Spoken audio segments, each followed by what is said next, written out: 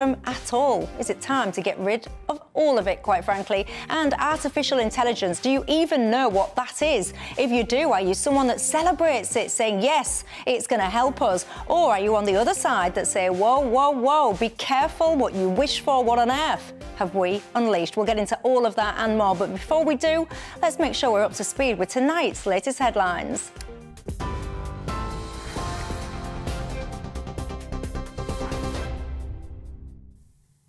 Michelle, thank you. Well, the top story this hour, as you've been hearing, the Metropolitan Police says one person has been arrested after a car crashed into the gates of Downing Street in London. Armed officers arrested the man on suspicion of criminal damage and dangerous driving. There are no reports at this stage of any injuries and inquiries are ongoing. This is a developing story. More details as we get it right here. GB News. Now, in other news today, Number 10 has refused calls for Rishi Sunak to apologise despite failing to reduce net migration, which has now risen to record levels. ONS data shows migration numbers rose to 606,000 last year, even after repeated government pledges to bring overall numbers down. The Immigration Minister, Robert Jenrick, says the government is trying to tackle the issue. Well, net migration is far too high.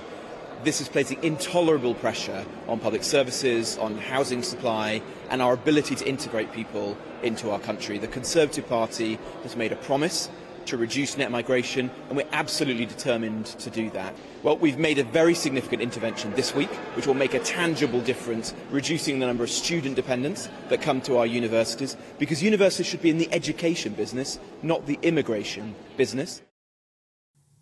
Well, the Shadow Immigration Minister, Stephen Kinnock, says government policy is to blame for the rise in numbers. Numbers are too high. They need to come down. The reason they've lost control is because they failed to do enough to invest in skills and talent and career development here in the UK.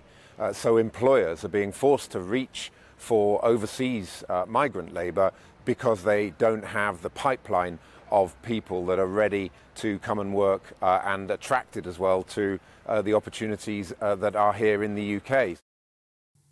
Well, in other news today, Rishi Sunak has welcomed the reduction in the energy price cap, describing it as a major milestone towards his goal of halving inflation. Ofgem has announced the typical annual household energy bill will fall to a maximum of £2,074 a year from July. That's a drop of £426. Ofgem says the first price drop in 18 months reflects recent falls in wholesale energy prices. 9 people have been arrested over the disorder in Cardiff that followed the deaths of 2 teenagers on Monday evening.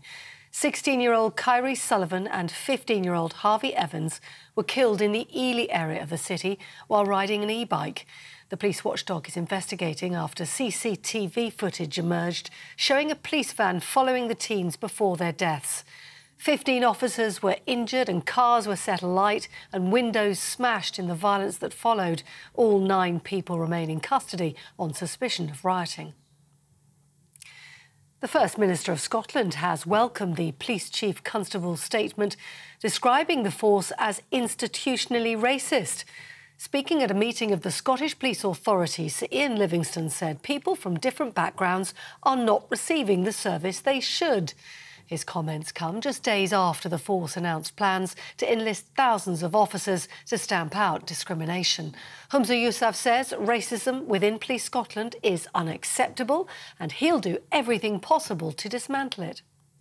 There is no doubt that institutional racism exists in our society, and I want to take a moment just to say that as a person of colour, the statement from the Chief Constable is monumental, historic. I remember raising issues around racism in the police force, Strathclyde Police as it was back then, when I was stopped and searched over a dozen times as a young boy. Now, in international news, the Wagner mercenary group have started withdrawing from the Ukrainian city of Bakhmut, handing over its positions now to Russian forces. Wagner's leader, Yevgeny Prigozhin, announced the capture of the eastern city 5 days ago after one of the longest and bloodiest battles of the war.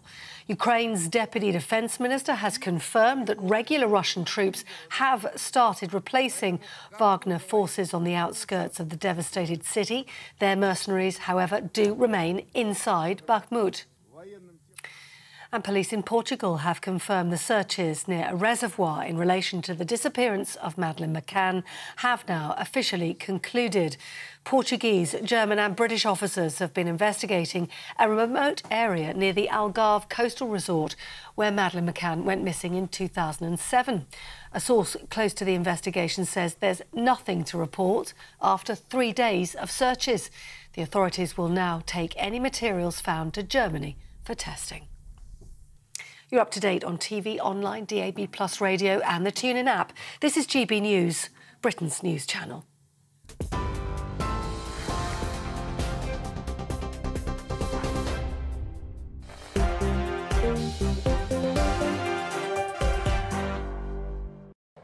Thanks, Polly. I'm Michelle Dewberry with you till 7 o'clock tonight. Daniel Moylan, the peer in the House of Lords, is with me, as is Aaron Bastani, the founder of Novara Media. And not just us three, of course. Tonight, you at home, what is on your mind? Get in touch. gbviews@gbnews.com is the email address, or you can tweet me at gbnews. Now, as you've just been hearing there, something that just happened in the last hour or so. A man has been arrested after his car hit the main gates of Downing Street. Armed officers there arrested him on suspicion of criminal damage and dangerous driving. There were no injuries, apparently. Prime Minister Rishi Sunak was there, but with all the latest, Darren McCaffrey. Good evening, Darren. What more can you tell us? Yeah, very good evening, Michelle. Normality is somewhat returning here to Whitehall, to the centre of government, after, as you said, around 4:20 this afternoon, a car collided, that's the word that the Metropolitan Police have used, with the main gate of Downing Street. A man was very quickly arrested. Looking at social media, he appears to be a middle-aged white man, and that he has been arrested.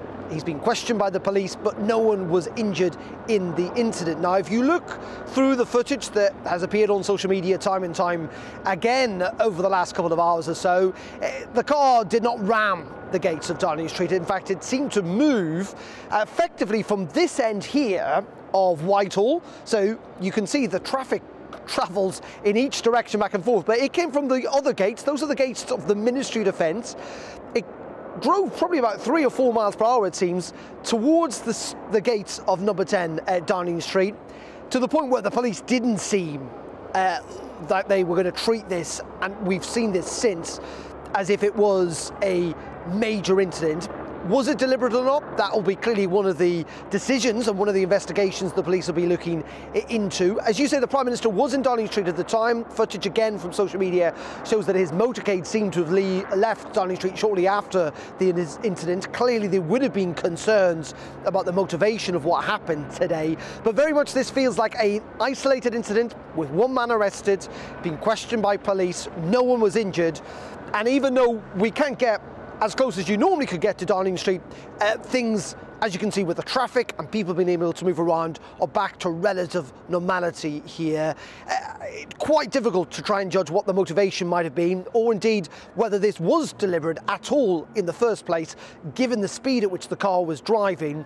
But in the end, as I say, appears to be an isolated incident, police not treating it as a major incident, but clearly at the time when it happened there would have been quite a lot of concern. Thanks for that update, Darren. I'll leave you to it. I have to say, I was looking at this unfolding on social media and the like, so I've seen lots of clips of what's occurred, and, you know, descriptions such as a car rammed, a car smashed, all this kind of stuff. So it was quite refreshing then to hear Darren kind of describe it accurately as it was, because I looked at it, and I hope this is not going to be my Michael Fish moment. Remember when he predicted things wrongly? But to me, it just looked like some fella had taken a wrong turn. And I looked at that and I thought, you're going to be in trouble with your missus when you get home tonight, love. Look at the carnage that you've created in and among the media and social media and the like. Anyway, what do you make to it? Well, I rather agree with you. It looks like a bit of a damp squib, doesn't it? I mean, you know, small earthquake in Chile, not many hurt. Car drives very slowly into gates that are very strong, and those gates would see off a much bigger vehicle going at a higher speed. And no great damage done. I mean, there might be a bit. Nobody hurt. Car still left there for some reason. I don't know why. Maybe mainly so that we can sit and talk about it, probably. Well, that might be it, you see. Aaron?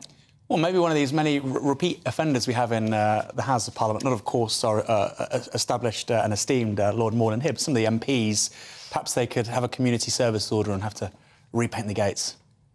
Honestly, though, I can just imagine someone sitting at home watching the news. Hang on a minute, that's Brian. That's our Brian's car. That's our Brian. What's he doing? Isn't he supposed to be picking up his dry cleaning? And look at him, he's all over telly. I can imagine that going on. Anyway, jokes aside, very glad, of course, that nobody was injured in that situation. But for now, I shall leave that there. If there are any developments, you will be the first to hear about it. Worry not. But shall we just move on to our top story tonight?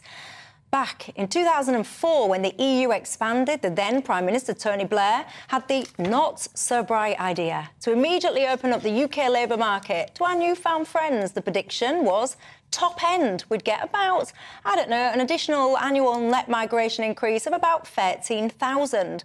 What actually happened was something which changed the fabric of the UK, I would argue, forever. Predictions were completely catastrophic. I mean, they were wrong by a factor of 10. In other words, you know, it wasn't 13,000, it was something like 130,000. And towns and cities changed, and surprise, surprise, wages were battered. Thanks, of course, to the advent of things like the cheap Polish plumbers and the like. And if anyone dared to raise so much as an eyebrow about any of this, you got this. Good, and it's very nice to see you. Take care. Thanks, Gordon. That was a disaster. What did she say? Oh, everything. She just a sort of bigoted woman. Said she used to be Labour. I mean, it's ridiculous. Yep, that was our very own then Prime Minister Gordon Brown calling you a bigot. Remember that? Gillian Duffy? Oh, well, never mind. The Tories were soon on the case with promises like this. We would like to see net immigration in the tens of thousands rather than the hundreds of thousands. I don't think that's unrealistic. That's the...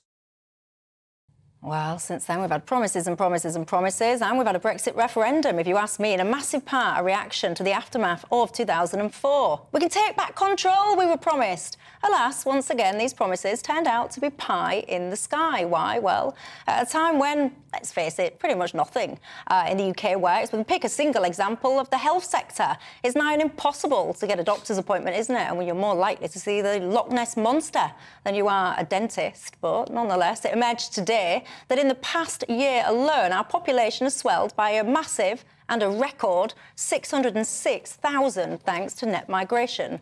That's more, by the way, than the population of Manchester. For context, that figure in 1997, when Blair came into power, was just 48,000. And in the understatement of the century... Numbers are too high. It's as simple as that, and I want to bring them down. Yes, Rishi, you are indeed correct. Those numbers are too high. We need an immediate cap on immigration volume and for the wishes of your electorate to be respected. Fail, and you will be voted out quicker than you were not really voted in the first place. And as you say, it's as simple as that. Isn't it? Do you think? A cap? Immigration? Yeah, I think we need to break down the figures a little bit. I think, first of all, you've got some like Ukraine and Hong Kong, where we've reached out and said, you're welcome here because of the difficulties. That's quite a big chunk. We've got another chunk, which is students. And there we've really got to look at the question, you know, is our university sector a broken model if it's dependent so heavily on foreign students and isn't doing enough for people at home? And the third big chunk is people coming here to work. And we're inviting them, I'm not criticising them, we're inviting them in, we're allowing them in. And we're doing it because business will not adjust to the Brexit mandate from the people. which was that you need to develop a different business model which is not dependent on constant supplies of cheap labour. You need to invest in skills. Already talking about the government investing in skills. Employers need to invest in skills. They need to invest in automation, and they need to invest in innovation. They need to realise that those days have gone. But instead, the government has indulged them. And the Office for Budget Responsibility, which seems to be running the show since Liz Truss, they got rid of Liz Truss, their model demands higher immigration because their model, their wonky model, a bit like Neil Ferguson's wonky model, the more immigration you put into it, the richer we all look. And that just isn't true. Might be true the country's a bit richer, but per head, we are not richer. That's right, yeah. And as I was gently hinting at there, I blame a lot of the origins of this back to that 2004 decision under the Blair government. And I think that actually changed people's attitudes, if you like, because I think these days, if you dare raise an objection, Aaron, to whether it's mass migration, whether it's asylum seeking, whether it's trying to control your own borders, you are labelled racist, xenophobic, bigoted, etc. And it isn't that at all. It's people look at their communities, they look at the strain and drain on things like the public sectors. The health was one that I gave an example of. And, you know, they're not happy with it. That's not what they wanted. That's not what they voted for. Well, I'm sure some people are racist, but I would agree that not, the overwhelming majority of them won't be. Of course, some people in any society are racist and bigoted. But to pick up on what you said a moment ago, you know, we heard from the IMF that the projections around growth in this country are going to be 0.4% this year, and Jeremy Hunt was going, wow, look. But it's important to say, 600,000 people, what does that mean? It means our population's increasing by 0.9%. So on a per capita basis, we're getting poorer. And then to talk about the things you just mentioned, health service, absolutely. I would also add housing. You know, you're adding the population of Manchester to the country. We don't build enough houses as it is. It clearly is a problem. And I think you can't ignore that, whether you're on the left or the right. It's clearly a problem. I'd want to sort of break it down a little bit, though. So, for instance, I would say, even if you think we should have immigration in the tens of thousands, today, in 2023 or 2024, the NHS will collapse. And as Lord Moylan hinted, our university system, HE, higher education in this country, will just not exist anymore. So I think it has to be done in a sensible way. And I think politicians have to be realistic and honest to the public. And they're not honest to the public. And finally, how they're not honest to the public is basically talking about small boats when that is a tiny fraction of what's going on. The big issue here is with perfectly legal economic migration. And rather than say that, the Tories are talking about small boats. But realistically, 90% of that 600, well, more than actually, well, no, but let's say 90% of that 600,000 figure is here perfectly legally. And they can stop a lot of it, but they choose not to because of, like I say, the growth factors. One of the things that I found interesting was my own reaction to this number of 600,000, because I think there's been a lot of seeds planted, a lot of conversations, a lot of dialogue and a lot of debate around expectations being closer to 1 million, so 700 to 1 million. I think one of the policy think tanks or whatever they call themselves, that was the kind of figure that they were kind of projecting out there. So when I heard the news about 600,000, my initial reaction was, oh, that's not that bad. And then I had to give my head a shake. I said, hang on a second, it is absolutely that bad. And what's happened is we're very cleverly been sucked into this kind of, like, nudge, whatever you call it, or PR or something, that's made us... Yeah. Yeah, but there's also the fact, yeah, it is actually, Michelle, that these figures get revised. And usually the immigration figures are revised upwards, so we don't even know that the 600,000 is final. I mean, they do more work later and you'll come out with another figure, but nobody will be looking at it by then. And it might well be a higher figure. So, you know, we don't know where we are entirely. I think you're absolutely right. It can't go on. Everybody agrees it can't go on. The question is whether... well, do you think that everyone is united in that sense of actually... Where's Scarlett Braverman, by the way? I think it'd be very difficult to see any political figure come out and say... That's true. Come out and say on the telly tonight, 600,000 good, 700,000 better. Let's aim for 700,000. Nobody's going to be saying that. So they'll all agree that that figure is unsustainable. The question is whether they're willing to take the hard actions that are needed to bring it down. And so far, we haven't seen any evidence of that. Now, we did see something from the government this week, whether that has any effect. But I think they've got to go and actually engage with the businesses. And it's the business problem, the worker problem, rather than the student problem that really worries me. When you say we've seen something from the government, are you on about the dependence of the students? Yeah, the dependence of the students. Yeah, they kind of got out the gate quick with that one, didn't they, to try and say... But what I found interesting is, where is Suella Braverman? I mean, I've not heard of her. I'm just looking at her Twitter, and I'm just checking myself. Has she actually been in touch on her own Twitter commenting on any of this stuff today? She hasn't. I found that odd, don't you? Well, because she can't make any political capital out of it. That's why all this grandstanding. And like I say, look, and I'm sure many viewers on GB News or people listening on DAB really care about the small boats. I'm not suggesting that people shouldn't care about it. But there's a reason why Suella Braverman talks about that stuff, but not about the overwhelming majority of these numbers, which, like you say, are coming because of economic migration legally, or students or spouses or children or dependents of what's the reason students. in your minds that she's doing that? Well, because fundamentally... The university system in this country, higher education, simply does not function without overseas students. There is not the money and the resources there to build all these big buildings, for all the senior leadership and execs to get their big paychecks without foreign students. I mean, everybody has any relationship to higher education knows that. I'm not that worried about their bonuses. Well, a lot of universities, so like, for instance... You know, I wouldn't mind if a few people didn't get bonuses at universities. Sure. I'm surprised people getting bonuses at universities anyway. It was always a labour of love. But I think there is a difference. That's not true. No, that's there is not an true. important difference. Vice principals are on £500,000. I know they are labour of love, yeah. In the good old days, it was labour of love. Sorry. Yeah. Do you care about the higher educational system? Do you think that that is almost like a small price to pay, if you like, for these big figures? What do you think the answer is? I do believe that you need to have some form of cap, and you need to be doing that very, very quickly. But what would you cap? Who would you cap from? Where would you cap? And what would you do about the potential skills shortage? Speaking of which, a lot of people will say, well, you need these people to come over and do the jobs because British people won't do them. Well, why not? Are you one of those people that sit there and, for example, say, well, I'm not going out and picking fruit and veg and all the rest of it? Why? Are we lazy? I don't know. You tell me. When I come back, another question that's on my mind tonight. Boris Johnson, a bit of hot water, as we already know. Some people are saying that it's time to scrap his honours list. Other people saying, you know what, scrap the whole honours system altogether. Where do you stand on it? See you in 2. First and foremost, I am a GB News fan, and I was before I was working here. Just love the fact that we're asking the questions that a lot of establishment media won't ask. With a bit of a twist, we not only want to inform you, but we want to keep you entertained. It's worth the drive because you get in and the team's all ready and waiting, they're itching to go, and it's a proper little family. GB News is the people's channel. It's the audience that makes the programme sing. We're giving our viewers and our listeners a voice. I see the thousands of your letters, tweets, emails, you name it, coming in. Britain is broken. How on earth did we get into this mess? But more importantly, how do we get out of it? The establishment had their chance. Now we're here to represent you. It's time for something different. It's time for GB News. I'm very patriotic. I believe in Britain. Our best days lie ahead. Britain's watching. Britain's watching. Join us here on GB News. The People's Channel. Britain's news channel.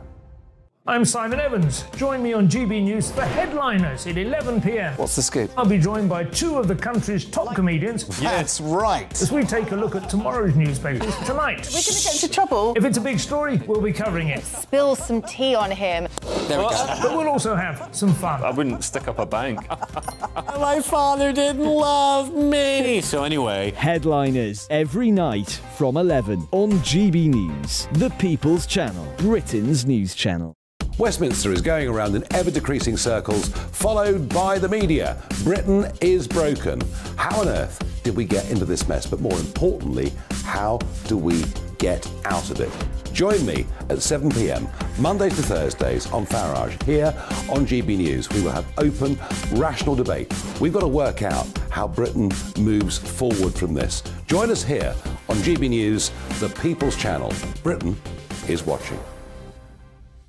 I'm Andrew Doyle. Join me at 7 o'clock every Sunday night for Free Speech Nation, the show where I tackle the week's biggest stories in politics and current affairs with the help of my 2 comedian panellists and a variety of special guests. Free Speech Nation, Sunday nights from 7 on GB News, the People's Channel, Britain's news channel. Monday to Thursday nights on GB News. At 6, it's Dewbs Co. 7 o'clock, Farage. At 8, join Jacob Rees-Mogg. And at 9, Dan Wootton Tonight, followed by Headliners. On TV, radio and online. This is GB News. Every Sunday from 11, join Michael Portillo. There will be topical discussion, looking at the week before and the week to come. So kick back and relax at 11 a.m. on Sundays on GB News with me, Michael Portillo. GB News, the People's Channel, Britain's news channel.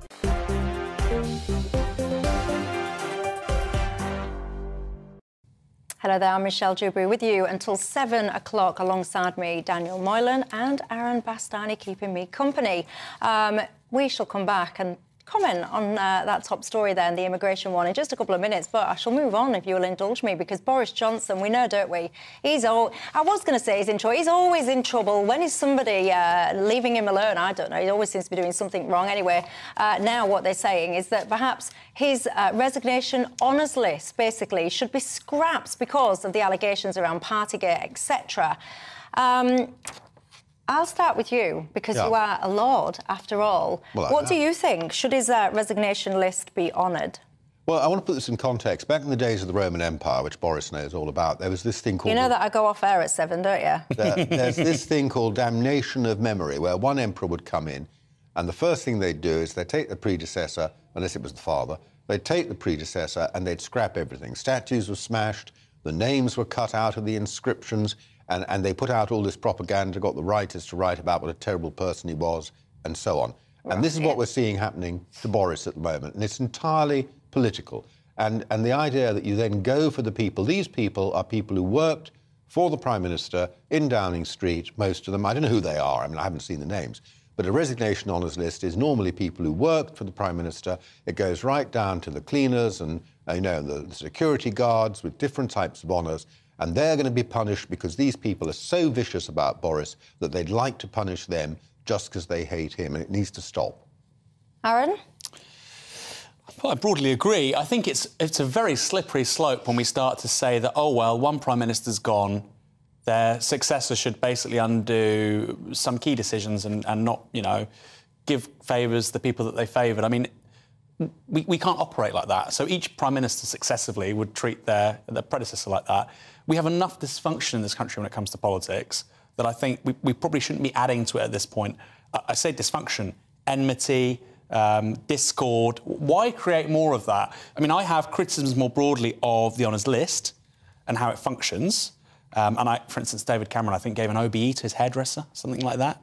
I probably don't think that's quite right. Well, it was a very good hairdresser. Yeah, but and also it can be unfair to sort of criticise a broader thing because of one example. But in this case, I agree. What was your qualification for being made a Lord? I don't know you have qualifications for being made Lords, because sometimes people are made Lords as an honour. Like, I came in with Ian Botham, and he was obviously being honoured for his cricketing skills, and he hasn't participated much in the work of the House of Lords.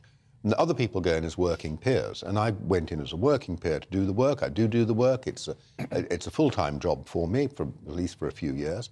And I suppose it's because Boris thought I was able to do it, and to be perfectly honest, I am quite reasonably good at it. See, I'd rather enjoy it. I don't agree with this principle that people do their job and then they get awarded this honour of whatever level just for literally doing their job. Well, they might have done more than their job. You haven't seen who's on the list yet. Well, I'm talking about historically. Like, you were talking about hairdressers. Well, I say he was a very good hairdresser, might deserve an honour. Oh, come on, come on. I mean, I know you don't think that. I'm struggling to take it seriously, because I sit there, for example, Liz Truss, a woman that was in office for 44 days or whatever it was, there or thereabouts, she will get a resignation list as well. It's a little bit silly. You need to look at the whole picture. The whole honours system, which is what the Prime Ministers get in their resignation honours, is a tiny part of what's done in the New Year's honours and the birthdays honours, when you have more than 1,000 names coming out. Nearly, huge numbers of them. No, I would get rid of all of it. I know you would, but you're wrong. Huge numbers of them are people who've worked in charity, who've worked in the local communities. They're from all parts of the country. It's one of the few things that does actually reach out very deliberately through the whole of the country. They're people sometimes very distinguished in their field, professors, people who've won Nobel Prizes and things like that. What is the harm in recognising them and giving them some sort of honour. It's some letters after the name. If it means nothing to you, you don't have to accept it. You can politely reply and say, I'd rather not have it. And if it does mean something. So how does it work then? Fine. Maybe I'm not understanding the full picture. So if you're honoured to whatever level, can you then wander into your House of Lords and get your £300 a day? No. fee? Well, if you're made a member of the House of Lords and you turn up and work, you can earn the money that is paid to people for working. There's nothing strange about paying people for working, and you're entitled to do that. The number of people put into the House of Lords is a tiny fraction of the number of people who get MBEs, OBEs, CBEs, you know, very big second chamber. There, all sorts of things I think like it's that. the only second chamber that's bigger than us is China, isn't it? Well, I think that's their first chamber. It's big. It's a bit bigger than the House of Commons. It's nearly 800, high 700s. The House of Commons is 650. But the appointments are there for life. We might not like that, but that's no, what I definitely don't like that. I think that's they're deeply there for life. And inappropriate. there's quite a lot of people who, as they get older, they don't turn up, and they're not contributing. Listen, so how many do you need to do the job? My reckoning is you need a minimum of 400 to do the job, with all the legislation and the committees and so on. You need a minimum of 400 full-time equivalents. And in a place like the House of Lords, you need about 750 to get your 400 full-time equivalents. If you don't want that, have full-time politicians, pay them proper salaries, give them staff. We don't get any staff, we don't get secretaries or anything like that. Give them staff, give them proper offices and let them do that and then pay for it. Well, he's making the case for the continuation of the system as it stands. I don't agree, I'm afraid. He didn't convince me. Did he convince you at home? He reckons I'm wrong. Am I? I don't know. I think you're wrong about people up and down the country. You said you didn't approve of people up and down the country who are working in charities and sometimes lollipop people, other people like, you know, all sorts of people, and professors and people. I like the way who he said won Nobel lollipop prizes. people there, not lollipop lady, because I would have had an issue. You can't, what's the word, stereotype these days. So I'm very you are very right on. The woke Tory Lord. Yeah, exactly. I said a lollipop person. Lollipop people, and you don't want them rewarded after years of holding that up. You don't want them to be recognised in their community. You don't want them to have their party and, you know, around the community centre having a party to celebrate their Listen, OBE. I am it's all harmless, for... but it gives people huge pleasure and a sense of reward and a sense of belonging. I'm all for recognising contribution, decent, good contributions, particularly in the charity sector and all the rest of it. But this honours system, is that really the right way of doing it? Well, I don't know. You tell me. I'm going to ask my viewers. They're smart people, these guys. You tell me. Right. I have to take a break. I'll try and fix the problem. I'll try and give you a short strategy in the break. But for now, I will go to break because I want to bring you guys in after it. But I also want to ask you as well about artificial intelligence. Do you even know what that is? You might hear a sentence, but what is it? Some people say it is a fantastic development for mankind. Other people say, careful what you wish for. What have you done?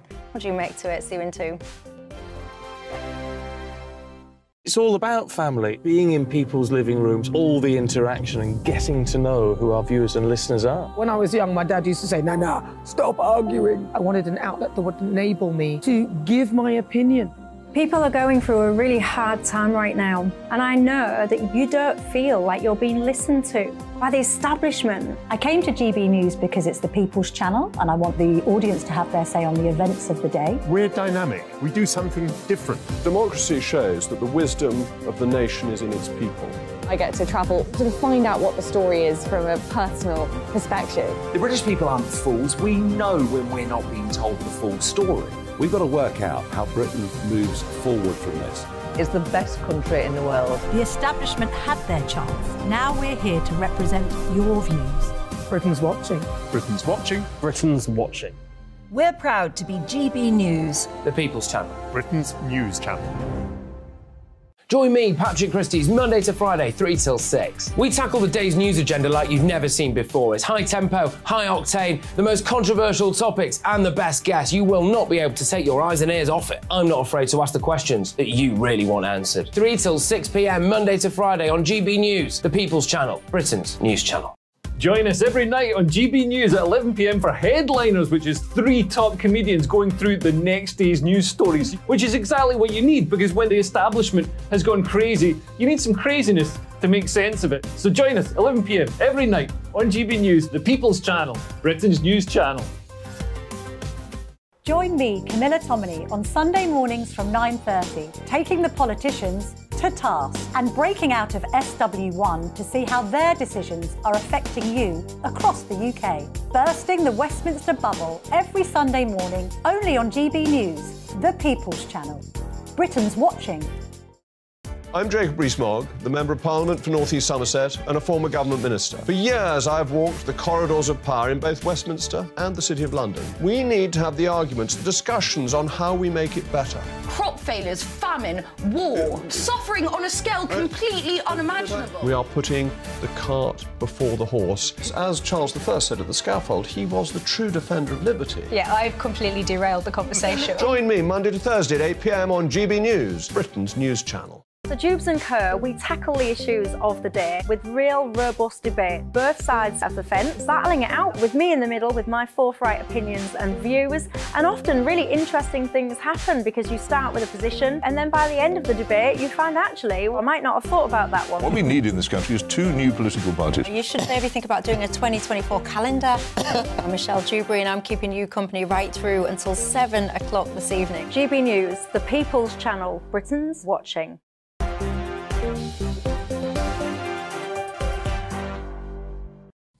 Hello there, I'm Michelle Dewberry, keeping you company till 7 o'clock. Daniel Moylan is appearing in the House of Lords alongside me, as is Aaron Bastani, the founder of Novara Media. We were just talking about the honours system. I was just saying it should be scrapped. I was asking you guys what you think. Dave says, please don't scrap them.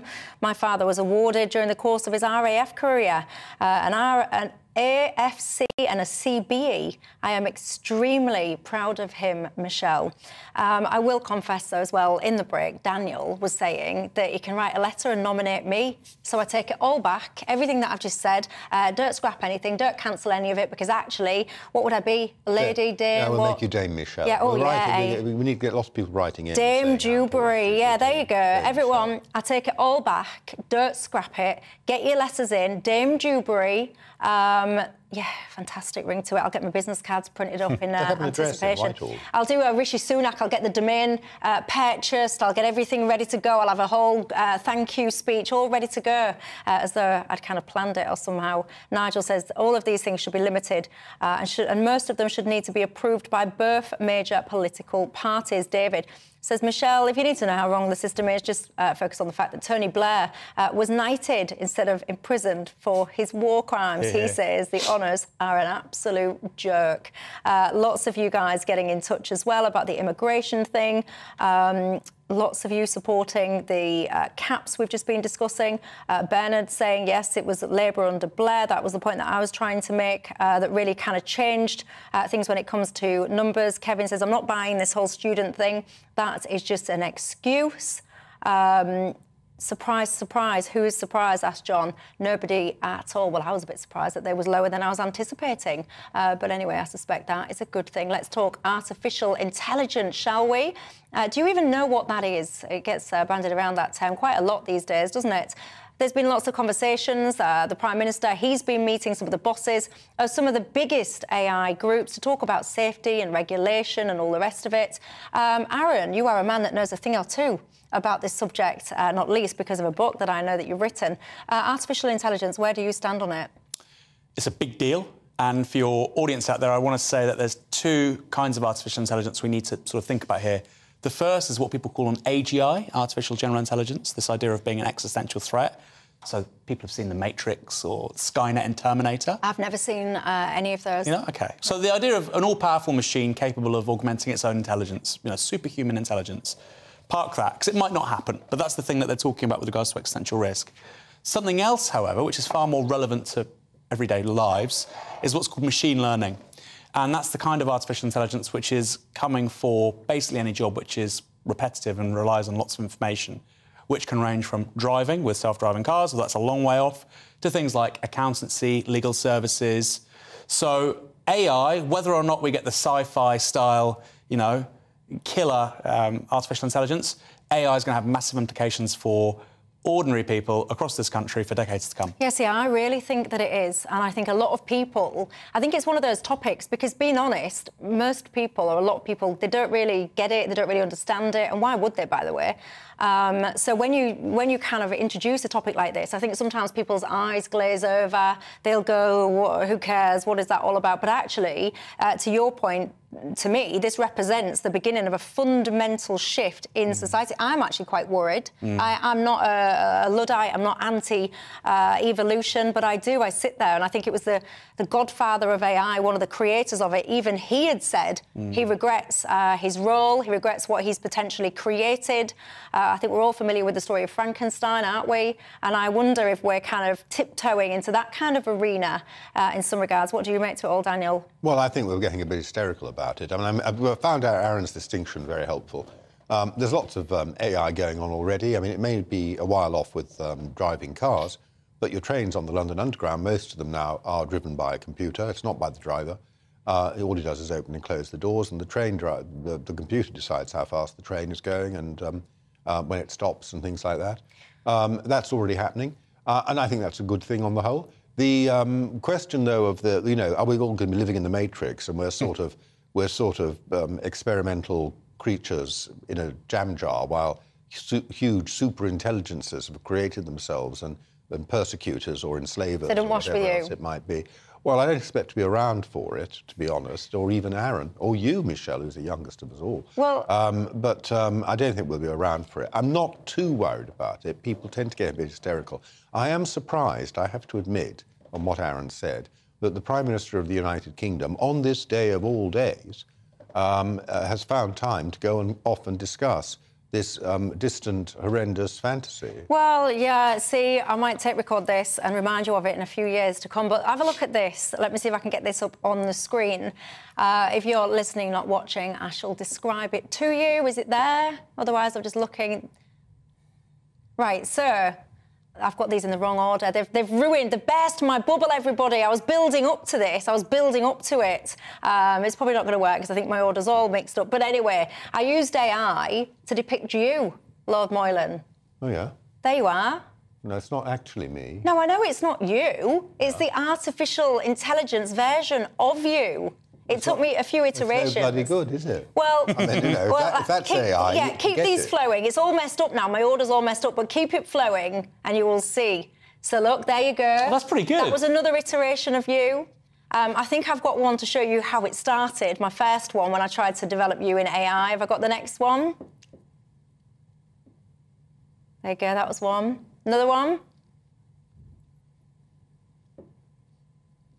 Right, I don't think I've got the original one. Hang on. Cool, this is... If these things move any slower, I'll still be here into Nigel Farage's show. Let's try rattling through them, shall we? That was you, Aaron Bastani. Look at that. Well, maybe 10 years ago. What a handsome, dapper man. Look at that. Maybe 10 years ago. Then I tried to do another one of you. Look, that was you. That's more like me now. Isn't that accurate? In my late 30s, that's more like it. That is accurate. And then, hang on. And then look at this, everyone. Ready? The piece de resistance. Are you ready? Come on, everyone.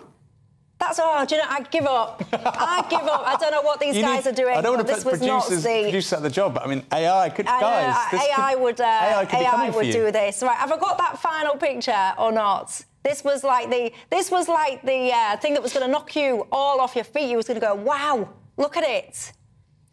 Can't get the staff. This is AI. This is where you need AI, everybody, because I did have something to show you, and I will be honest, it kind of knocked me off my stride a little bit. I looked at it, I was like, absolutely, wow. I'll try and show it to you a little bit later on, try and get it to you before 7 o'clock. But anyway, let me know your thoughts when it comes to artificial intelligence. Are you a fan of it? Do you think it is going to help society or hinder it? You get in touch with me and tell me. I'll see you in 2.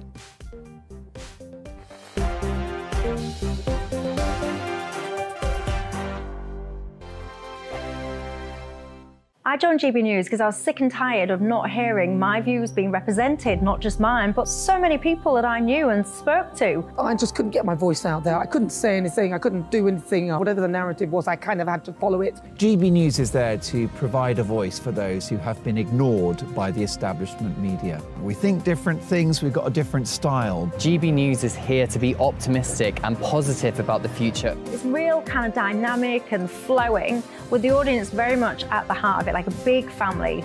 Here at GB News, we talk about the things that matter to you. Hearing the voices from right across our towns and cities, especially our towns. All sides of the argument represented with a heavy dose of opinion. We're on a mission here to make a difference. And the GB News family really is here for you, and whatever time of day you can watch or listen. Britain's watching. Britain's watching. We're proud to be GB News, The People's Channel. Britain's news channel. I'm Mark White. As GB News Home and Security Editor, I cover those key issues that are so important to you. Our authorities, our communities doing all they can to combat violent crime. With the public services under unbearable strain, why are we still failing to control our borders? Defence, the first priority of any government, has been continually hollowed out. Can we trust our politicians to protect the armed forces? Join me, Mark White, on GB News. Monday to Thursday, 9 p.m. till 11 p.m. Join me, Dan Wootton. I'll bring you the sharpest takes and hottest debates. Do you not believe in prisons? I don't believe in prisons. I'm completely stunned. I guarantee you there'll be no spin, no bias, no censorship. I actually was personally quite offended by it. And no reason to go to bed. So I guess they've always been quite woke. That's Dan Wootton tonight on TV, radio and online. Monday to Thursday from 9 p.m. till 11 p.m. on GB News. The People's Channel, Britain's news channel. You've probably seen politicians interviewed 1,000 times, but we do it differently. We find out who they really are, we don't shout, we chat, and hopefully we bring a bit of light, not just heat. Did you know Kate Moss? Apparently. Do you have a pair of jeans or a pair of jeans? No, of course I don't. What would I do with them? My friends are like, oh my God, what's she doing now? Join me every Sunday at 6 for Gloria Meets, only on GB News, the People's Channel, Britain's news channel. Start the day with GB News. We catch up on all the big stories you didn't hear the night before. And take a look at what the world's talking about this morning. That's right, Monday to Thursdays from 6 o'clock. It's Breakfast with Eamon and Isabel. Straight after breakfast, join us, Bev Turner and Andrew Pearce. We're going to take you through till noon. We'll be tackling the big topics of the day, including the things that the other channels just won't talk about. If it's happening here. Wake up to mornings on GB News, the People's Channel. Britain's news channel.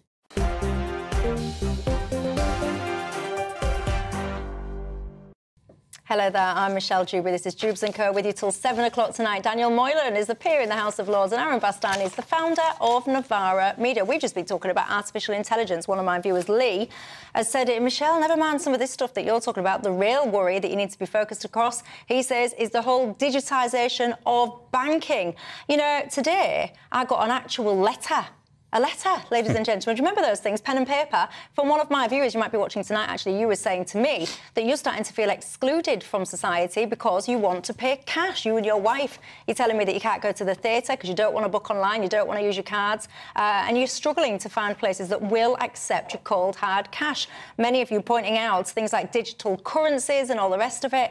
You're smart folk, you are, and I think you're absolutely right. And Anthony says, Michelle, what on earth was that artificial intelligence segment about? None of the pictures looked anything like your guess. So it's a little bit rubbish. We'll take a look at this.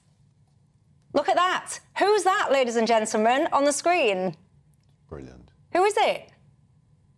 Oh, I am going to get rid of my panel as well at this rate. You're supposed to. It's Michelle, it's you. Even, you know what, even the way that you are holding that item, that's even how you hold your phone. Right, so Crazy. Ladies and gentlemen, Crazy. right, let me explain something to you. If I can get that image up again, right? That image was created, and I've got to say, and I don't mean to be egotistical in this, but I actually think that is very similar to me. It knocked my socks off. That was the first attempt, and all I asked for was show me Michelle Dewberry reading the news. And that's what it came up with. I thought it was absolutely brilliant. So, yes, I concede that the variations of the ones that I did of Daniel and Aaron were not that great. But what you've got to realise about AI, a lot of it is all about, you know, it takes the information and then it kind of, it'll grow and grow and grow and grow and grow based on what it already knows. So the more it gets to know Lord Moylan and you, the more If we're as famous accurate. as you, then we were as famous yeah, I mean, as if you were at the dizzy heights of the A-list like me, what can I say? Then you'd have more accurate imagery. But anyway, it did. I saw that image and I had to do a double take because I honestly did think, I sit like that, I drink I drink like that. I've got a massive forehead like that as well. And my I thought that was a bit unfair, actually. Oh, the big forehead. That was a bit too. Was it a bit extreme? It was unfair. Oh right, okay. Well, anyway, I thought it was absolutely great, so that's why I showed you that. And when it comes to losing your jobs, by the way, one of the jobs that I did, I used to be a checkout girl. That one, of course, no longer because you've got things like your self-checkout, haven't you? Anyway, civil service, has it gone too far in its war against the government, that some people are calling it? It's all been going on, hasn't it? You've got leaks here, there and everywhere, which always fascinates me. How are civil servants allowed to go running off to the press every 5 seconds to report something that they don't like? How is that even possible? Well, we know how it's possible, and it's very difficult to stop. And the question is, why are they doing it? And they're doing it because they've lost all sense of their own constitutional position and responsibility. And it's this very serious threat to how we govern the country. It means the civil service can effectively choose the government. And then we have people demanding, and we agree, that it should be done. So in the House of Commons, for example, they're going to introduce this measure whereby if you have a complaint made, a serious complaint made against you, you'll be banned from the House. Previously, you had to wait until you were charged before you were banned from the House. Now it's just a matter of having a complaint made. So one complainant can actually ruin somebody's career, cut them off from doing their representative role on behalf of their constituents properly, prevent them from speaking in the House. That would be, they haven't decided it yet, but that's what they're proposing in a month's time. What do you think to that, Aaron? It's very interesting, particularly because, as somebody on the left, I've always had concerns about if you did have a radical left-wing Labour government, which I don't think we're going to be seeing with Keir Starmer, by the way, and I'm sure he'd be very happy to hear me say that, reassure some people out there. One of the big challenges would be, I think, the civil service. If you wanted to say, right, we want to bring X, Y, Z into public ownership. Even things that people support, like water. Most Tory voters want water back into public ownership. I don't know why. They should look at Scotland. It's no better in Scotland. Yeah, but, well, we can park that. Yeah, all right, yeah, we'll park that. That's for another day. Yeah, another show. Note to self, another day. It's not going away. But in any case, I think the civil service would make life far more difficult than it needs to be. I think basically there is an aversion to big overhauls, top-down overhauls, trying to solve big problems. Clearly, in the case of the last several years, that's in reference to Brexit. Yep. There is a resistance to trying to solve some of the bigger problems. Now, I'm not poo-pooing on the civil service or individuals. I think that's just how the civil service works. It's like a big ship, and you try and turn it around, and it takes a really long time. But I think at the same time, we are seeing, I think, something a little bit new. So in regards to Priti Patel, who's mentioned here, and Suella Braverman, I personally think they've both broken the ministerial code. Suella Braverman is the live case, obviously. There are very clear codified lines and principles that you should adhere to when you're talking to foreign governments, basically. And she should have disclosed her previous relationship to Rwanda before she was an MP. She should have disclosed that when she became an MP, and particularly when she proposed the Rwanda scheme. So I think that's kind of moot. The one that interests me and is not mentioned here is Dominic Raab, because I do think there probably was a case of some people not particularly liking him and him being taken out. And I don't think that's right. Now, I don't know, that might not be true. We don't know the full case. But from what I've seen, some of the complainants don't really seem particularly strong. Others do. It seems very serious, but others don't. And I think there probably was a bit of a snowball with Raab to get rid of him. And I think that's a concern, because whether or not you like individual politicians or governments, they have a democratic mandate. They're elected by the people. They're not chosen by NGOs or civil servants or journalists. They're chosen by the electorate. And I think we're in a very dangerous place now where several thousand people, broadly in central London, get to determine who is and who isn't the government. I think that's very dangerous. Very, very quickly, just yes or no. Carol's asking, can you ask the Lord a question? Does the Official Secret Act apply to the civil service or not? Yeah, Yeah, there you go. Something like that. There you go. The senior ones. Anyway, not the look, most time flies. Mark is appreciating the debate with you. Before I go very quickly, did you see Just Stop Oil getting into their antics at the Chelsea Flower Show today? Have I got a clip of it? It really caught my eye. There they are, choosing their events carefully that they go to. Anyway, I've been looking at the traditional British events calendar, so I have. And if anyone from Just Stop Oil is watching and they need a recommendation, in less than 2 weeks' time, it starts on the Thursday, the 8th of June. The Appleby Horse Fair takes place. I'm sure they will be delighted to hear your message. Spread it as far and wide. Interesting. Anyway, that's all we have got time for. Aaron and Daniel, thank you for your company. Thank you at home. Like I said, they're appreciated. The respectful debate, that's what we try and do on Dewbs Co, even if Daniel does think I'm completely wrong on what I think. Anyway, I'll leave it with you. Have a fantastic evening. Do not go anywhere. If you're going out, get your radio switched on, take us with you, because Nigel Farage is up next, and I suspect he might have something to say about the immigration figures, 606,000. Goodness me. See you tomorrow. Good evening, I'm Alex Deakin. This is your latest weather forecast from the Met Office for GB News. Tomorrow, the day after, and the day after that will be dry and fine with sunny spells for most. Pleasantly warm by day, but chilly at night. High pressure is very slowly creeping in. These weather fronts are going to change things a little bit across northern Scotland over the next couple of days. But for the vast majority, under the influence of high pressure, it stays dry and fine. There's some patches of cloud around at the moment. They'll tend to break up a little overnight. Might turn a little misty. One or two fog patches are possible through the early hours. And there's the cloud I talked about earlier, increasing across the northwest of Scotland. Through more northern parts of the mainland of Scotland, we could get down close to freezing. Generally down to single figures, maybe 10 or 11 where we keep it a bit more cloud. Some will start a bit grey then on Friday, but for most it will be another fine day with bright sunny spells.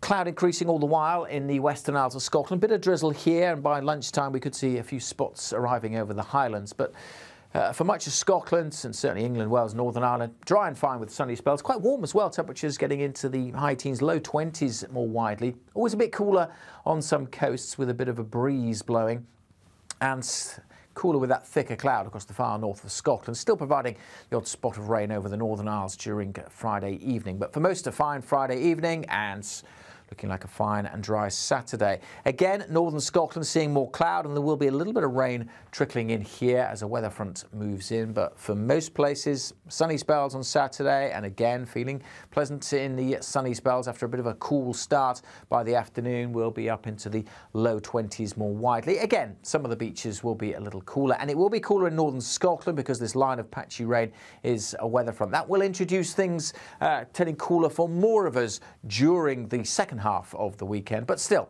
for most of us, staying dry with sunny spells.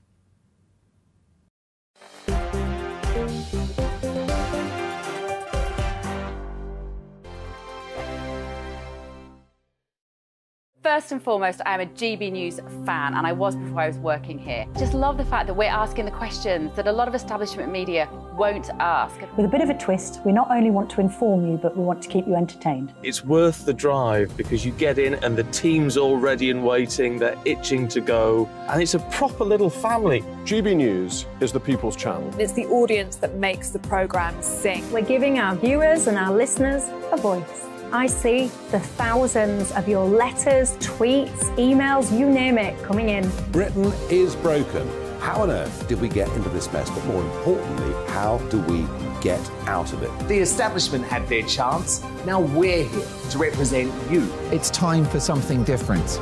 It's time for GB News. I'm very patriotic. I believe in Britain. Our best days lie ahead. Britain's watching. Britain's watching. Join us here on GB News. The People's Channel. Britain's news channel. I'm Simon Evans. Join me on GB News for Headliners at 11 p.m. What's the scoop? I'll be joined by two of the country's